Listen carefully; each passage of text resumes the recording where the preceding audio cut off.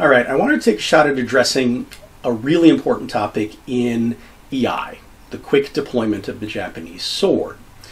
And that would be injury prevention. Now that's a massive topic in itself, but I wanted to start by focusing on what I've experienced as, well, what I would consider one of the highest risk technique combinations. It's also one of the most common initiation techniques, and that would be drawing the weapon into that rising or horizontal cut or slash. Right? Okay. Now, I wanted to take a look at this with different kinds of swords in terms of different curvatures and also a couple of different wear options. But my best piece of advice to you is don't listen to me. If you are a student or have the availability of a school in your area to study traditional Iaido, definitely start there, because they will meticulously cover, train, and ingrain the basics to keep you safe. If you don't have access to that kind of resource, then there's also a ton of channels right here on YouTube where you can start picking up some of this, again, slowly and carefully. Much better than I can teach it to you. However, if there's just something you feel like I can add to the equation, or you particularly enjoy listening to me or watching my crazy demonstrations, well, you also know that my focus is on pragmatic versus traditional arts. So after doing that for 45 years, I cut corners. Cutting those corners does increase my risk to, well, myself. So don't try this stuff at home. I am in no way what you would call a professional. That out of the way, all right.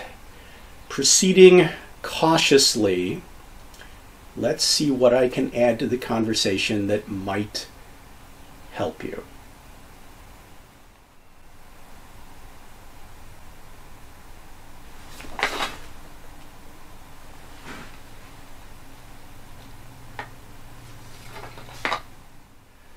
Let's start by defining this particular disaster. What's happening is you are rushing. We're going to come back to that term a lot. You're rushing from the draw into the cut. Two different angles of momentum. Even though it looks like one move, it really shouldn't be. But what happens is, because you're rushing into that circular action, usually about right there, you wind up ripping the end of the sword, about that much of the blade in most cases, through the top of your saya. Now, at the very least, you're going to take some damage to your saya. Or you might fully split your saya. And if you split your saya, what's the next thing that's in the path of that rapidly moving razor-sharp blade? Well, right there. Hopefully this has never happened to you already. You may have seen it. I've seen it. Or you may have heard about it. Now, I admit to begin with, I've come close in my own experience. Not just in the beginning. If I haven't been training for a while and I try to jump back into it without refocusing on the basics enough, rushing, I get close to that danger zone again myself. So you have to take your time, be careful, and observe the basic principles. So we're going to break it down. Now, one thing that's actually saved at least my hand in my early practice was the use of a Shin Gunto, and I heard one of my commenters make a similar observation, that having a saya that is, well, wood-lined but steel, yeah, you'll mangle the inside, the wood liner, and probably blunt your monouchi, but at least that steel will protect your hand. So bonus Gunto. However, I'm going to definitely not only recommend but demonstrate starting with Well, boken, even a boken without a scabbard, and then if you can get your hands on one, start with an Iaido, sharp sword, way down the road, and not without, again, observance of the basics. Now, it is usually a combination of rushing and sometimes focusing too much on power that caused the accident. In any martial art also involving weapons, trying to go too fast.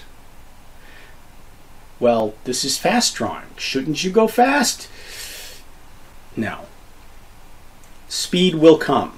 I tend to use the term quickness over speed, because if you try to push the envelope of how fast you can move, especially when doing it also with how strong you can cut, that's when sloppy stuff happens. So take it slow, pace yourself. Don't rush. Now, the other reason this happens is because you are fundamentally, well, your body likes to move in curves. However, there are very different curves between the draw and the cut slash in this situation. So I'm actually going to break down the two different components of this movement and then put them together and hopefully give you some advice on where you might, well, pay more attention or be able to improve a couple of things that you might be having problems with. So let's get to it.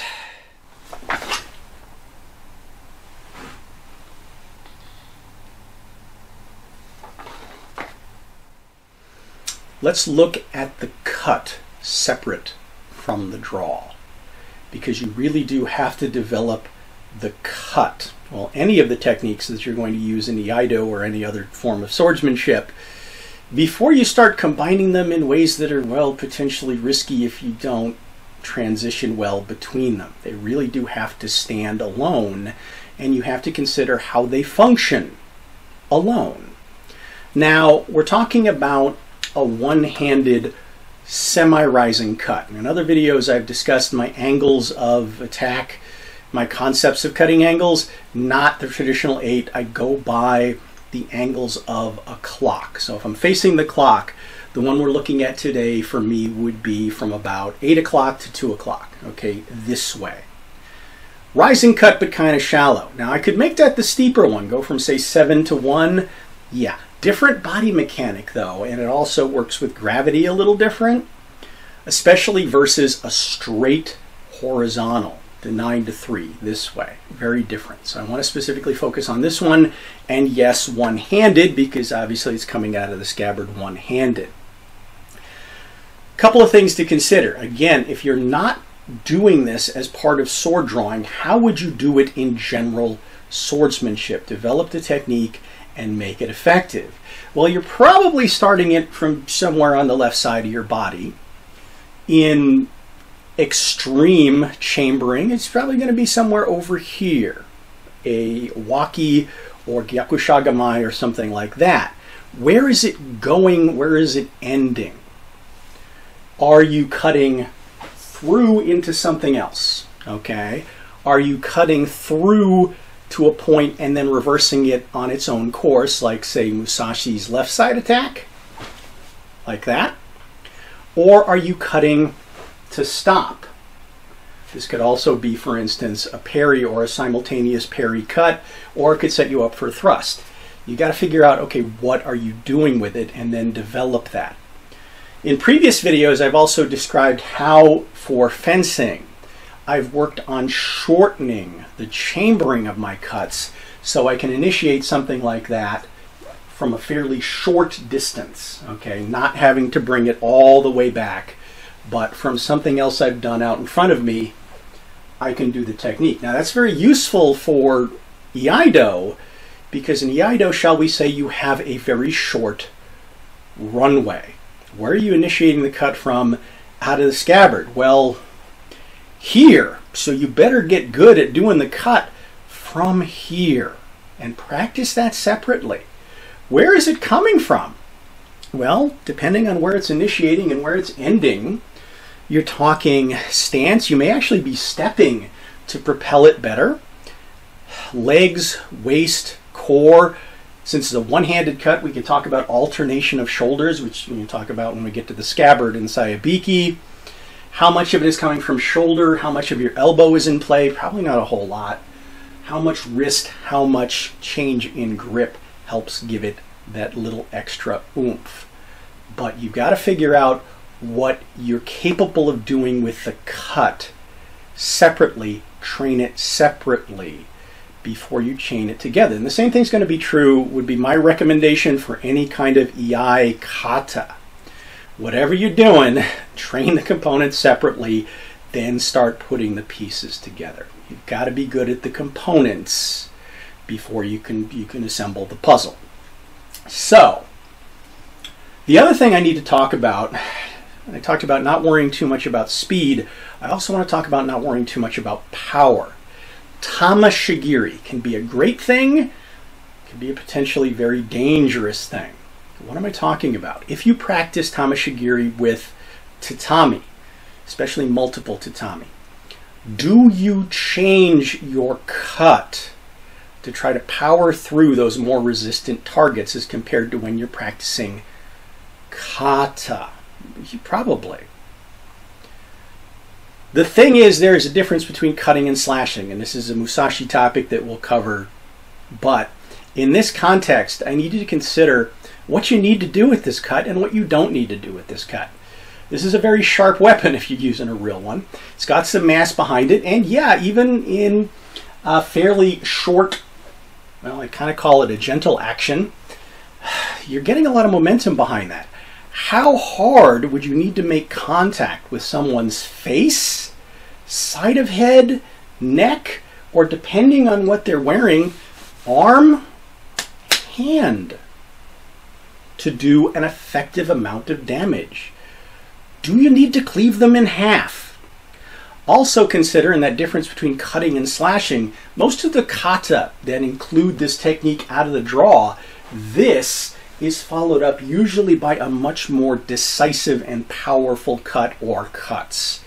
This is an opening move. It can be very effective in and of itself, but you're usually not stopping and shouldn't be stopping at the one thing. So don't feel like you need to overpower this technique. Speed will then come as you learn to chain your momentum together naturally. Don't rush it. It'll happen. I'm always kind of fascinated that this is one of the first things trained in Iaido, is where you draw into a cut like this, because this is actually a very challenging cut to get down. It's pretty advanced. So take your time, practice it, get comfortable with it, and get comfortable knowing what you can do with it, how well you can control it before you advance to combining it with a draw with any speed whatsoever. Let's look at the draw. Starting with the bokken. What are the problems with a bokken? Well, it doesn't have a scabbard. Now, you can certainly get a bokken with a scabbard. So, the other thing is it doesn't necessarily have a tsuba. And that can potentially restrict your movement in the draw a little bit, but in some ways actually improves your indexing. But what you try to do with a bokken, in terms of developing some really basic skill in sword drawing, is make your hand into the koiguchi, if you don't have a scabbard. Hold it where you would be wearing it, and practice the draw so that what would be the edge doesn't make contact with what you're imagining is the top of the saya. And you just need to continue to do that over and over again. Now, I would certainly start with partial draws. You want to be able to make contact with the back of the blade, that's fine. Riding that rail, that's great. If your scabbard is turned sideways, perfectly okay for gravity to have the side of the blade sliding. That's not going to hurt anything, but you want to avoid feeling undue pressure with the edge against the top of what would be the scabbard. This means making the straightest, smoothest draw that you can. And there's a couple of ways to maximize it, but I'm going to go ahead and advance myself back to the Shinken. Speaking of blade contact with saya, One of the things you may have noticed is depending on which sword I'm using, they make a different noise coming out of the scabbard, and that is because I'm usually drawing, because of the lack of range of motion in my wrist, I'm not drawing upwards. I'm usually having to turn my weapon to the side. So there is some gravity pressing the side of my blade into the side of the saya, and depending on the shape of the blade, whether it has a bohee or not, the type of steel, and any imperfections in the saya, well, all of my swords have different songs. This one has that little ring at the very end. Again, what I'm trying to avoid is any real contact with my edge against the top of the saya, no matter what. But that requires I really, again, develop a very straight action here. A couple of other ways you can do it that come from traditional practice. One that I can't do is you'll see often people recommending that you draw up to 2/3 of the length of your blade out with the edge up. Then use your left hand to turn it to the side and then finish it. That can actually be very helpful to minimize the risk of this particular injury. So if you can do it, I would certainly recommend you check it out. If you're not already training with it, it's highly recommended. But yeah, my arm just doesn't work that way anymore. The other big thing that helps with this is sayabiki. Now, you don't necessarily have to extend your weapon and withdraw it, but I tend to wear my katana very, very snugly, so there's not a lot of play here. But any backward action, even a little bit, from the left hand, all right, what I'm looking for is to create a counter pull between my hands and shoulders. What am I talking about? As I mentioned previously, the body likes to move in curves. There are actually empty hand techniques where hands alternate in different techniques in curves versus trying to make that same move very, very straight, okay? You're focused on doing it very straight as compared to this way. So making a straight pull between your hands is going to help you with this draw. So I am, even if the sword isn't moving much, I am pulling back, exerting force. It's also turning my hip a little bit. And that is a counter pull against the forward movement of my hand here. So basically I'm really focusing on that, all right? Now you'll notice there's a little bit of a ring, again, because my thumb isn't very strong, where you'll notice that as soon as the weapon clears the scabbard in this orientation, it does drop a little bit. And that's fine, because for me that sets up the cut very, very nicely, or any of a number of other techniques. But I'm definitely going to recommend for all Iaido, you spend a lot of time just practicing whatever technique you're going to use to effectively, precisely, and safely clear the sword from the scabbard. Okay? Just that. And that's fast. You shouldn't be doing it that fast. Start slow. Really work on the mechanics of making sure no edge contact with saya, no premature ripping action that's going to hurt you or the saya. This will also potentially influence how you wear the sword, size of your tsuba, length of your blade, all sorts of other things. If you cannot comfortably clear the weapon consistently without, overstraining yourself in any direction, overextending, yeah, you might consider a different blade length. We'll look at curvature, also different wear. Like I said, I'm using a very firm belt as compared to a lot of Iaido practitioners that have a lot more play in where the scabbard's going to go when they pull it back. Now, one thing I specifically, there's a couple of reasons why I don't go with a looser belt, one of which I've mentioned in previous videos. Sometimes that sayabiki will really shift the weapon back and around you. Okay, that's creating for me some curves, okay? This way and this way. Two things I don't want happening when part of my blade is still in the scabbard. So again, if I do that remotely prematurely, I'm going to have an accident. So I just learned to be super comfortable with a very rigid mounting on my waist. So any pullback is really just kind of counter tension between muscles. Okay, so you don't really see me move much, but you might see the side of my body do a little short little whip. Not much.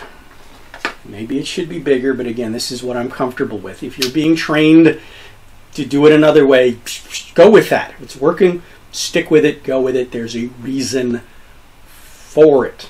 Also would allow you potentially to draw a longer weapon. All right, now let's take a look at the chain. All right, let's chain together the draw and the cut really, really slowly, like Tachi slowly. Well, not quite. Again, certain techniques I don't use out of preference and others I don't use because you just don't move that way anymore. As I mentioned in the previous section, there is a lot of safety and wisdom to starting the draw edge up and then turning it, but I don't work that way. Also a lot of wisdom to having a little bit more play here, but again, that's not my preference. I've had bad experiences, so this is just how I've learned to operate. But what I'm trying to do first is use that counter tension between my arms and my hands to get as straight a draw as I can get, clear the weapon, okay, and then consider what happens from here. Now, going back to starting the draw with the edge upwards, as a general rule, some of the practitioners will say, well, that makes it unpredictable. The opponent doesn't know what you're going to do. Well, the fact is I can have my sword turned in any direction and they still don't know what I'm going to do. The idea is out of any draw position, you could do any technique. And that should be the rule for any of your swordsmanship. And we'll get back to this when we talk about postures and positions and things like that. You should always have options. You should always be unpredictable. But in this case, we already kind of defined what we're going to do because, you know, that's what we're working on. So we'll focus strictly on that. Me having to turn my scabbard to the side to start out with, I'm going to create that straight draw and that counter tension and the rest of the body dynamics. What I'm looking for is the cleanest, semi-straightest draw I can get until I feel something very specific happening. And you're going to see it.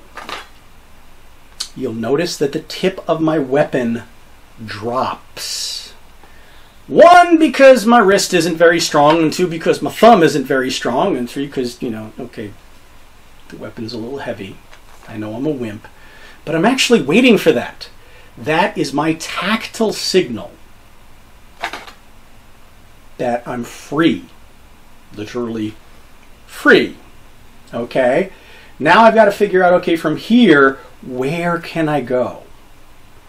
And again, unpredictability, I have pretty much endless options. However, since I have chosen the exercise we're working on today, I have to consider that once I am here, and I'm going into here, can I take advantage of any of that residual momentum? Kind of like rolling downhill a little bit, even though it's going uphill. I'm not trying to make it one action, but I'm considering once I put the energy into quickly and naturally clearing the weapon, is there anything left over to give this a little bit of a push start? All right? So I am still very cleanly delineating this from that, but I can still take advantage of residual momentum. Now, it's not all just from the movement of the sword in my arm. It could be, you know, how I'm physically, bodily moving into it, my stance, my stepping, my hips, my core. Again, the pulling back from, you know, my other hand, even though it's not moving very much. All those things put together can then chain the two together so they look pretty seamless. All right, makes sense? Let's talk about a couple of your other options, shall we? All right, we're already getting into a pretty long video, so I'm calling this bonus content. What about blade length and curvature? Much shorter blade. Ko-Katana, much easier to clear, move into that initial cut, minimizes my window for potential disaster if I get sloppy. Of course, I'm sacrificing reach and, well, some tip speed in the power cut. But the lesson here is, if you are training with a weapon and no matter what you do, you find yourself just having to stretch way too far, put too much strain on the wrist, you're not clearing the scabbard very well, you might need a slightly shorter sword, maybe only an inch. On the other hand, if you're feeling like you have a ton of room and freedom here, you might consider going a little bit longer, and again, your systems might have their own means for measuring what the appropriate size sword is for you. I've got my own tricks, we'll cover them another time. Alright, what about a straight blade? I don't have a long straight katana, I have my ninja toe, but I've already shown you a short one as kind of a cheat. So with a full length blade, I'm going with my Tang dowel. Now, for drawing edge up, I found straight blades work actually better than curved blades, but for edge to the side draws, I don't have the ability to kind of take some of the little curve that I can get going this way to turn it into that. So I really have to focus on making a very straight draw and, yeah, a sharper transition with less residual left over to transfer into the next move. So, yeah, not as good. So in some directions it's actually nice, in others, well, not so much. Okay, what about more curve? We'll start with this one. This is my Musashi fast cutter, modified. Has a bit more sori than some of my other katana. Found that more curve does make horizontal edge up draws a lot harder, at least for me, but anything edge to the side or edge down, I've actually got more, well, ability to be slightly sloppy, to put just a little bit more curve into what's otherwise a straight draw, which then translates for me smoother into that circular cut. So what I get is, well, less of a transition between the movements. Minimizes a little bit of that risk because of the curve. It's just a little bit more comfortable. Now I'm going to show you a sword that's even more curved than this, but in order to do that we need to talk about, okay, different kinds of wear. Certainly not traditional, but wearing my Ryansword Tachi edge down from its hangers. You'll notice the two keep it very horizontal at the hip, but yeah, I find this kind of problematic for walking around in. The upside is if I'm drawing from an edge down orientation, or even turning it to an edge sideways, because it's lower on my hip, I've got more room, more reach for the draw, and because the scabbard is naturally freer, yes, there's naturally a lot more room for that counter pull, that sayabiki. So yeah, that can give me a very free draw, combined with the extra curvature of this Tachi. It has a deeper sori than my other swords. Yeah, I can get into those circular actions a lot quicker. Now you're going to notice that even though just hanging free, it stays reasonably put, but if I want to resheath, I have to consciously turn it over, put it away. It's just a little less nice. Let's talk about a lot less nice. Shin Gunto. Not to say that the Shin Gunto isn't nice, but as I mentioned in other videos, the preference of a lot of officers was to shove it through the belt edge up, Uchigatana style. If you wear it just from the single hanger, the good and the bad of that. Well, yeah, it does hang a little bit more vertically, so you're not as likely to knock stuff over with it, but you might be a little bit more likely to trip over it yourself, especially as we take a look at it once the blade's out of the scabbard. So if you don't have your hand on it to stabilize it, it can kind of be all over the place.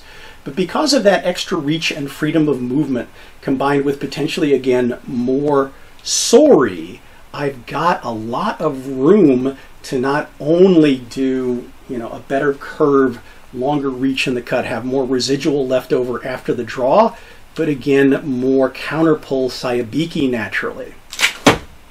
So yeah, I can really clear it quickly, easily, usually error-free. And if there is an error, as I mentioned earlier, having a steel scabbard to protect your hand, if you slop it, well, it's not good for the sword or the saya, but at least you won't need stitches.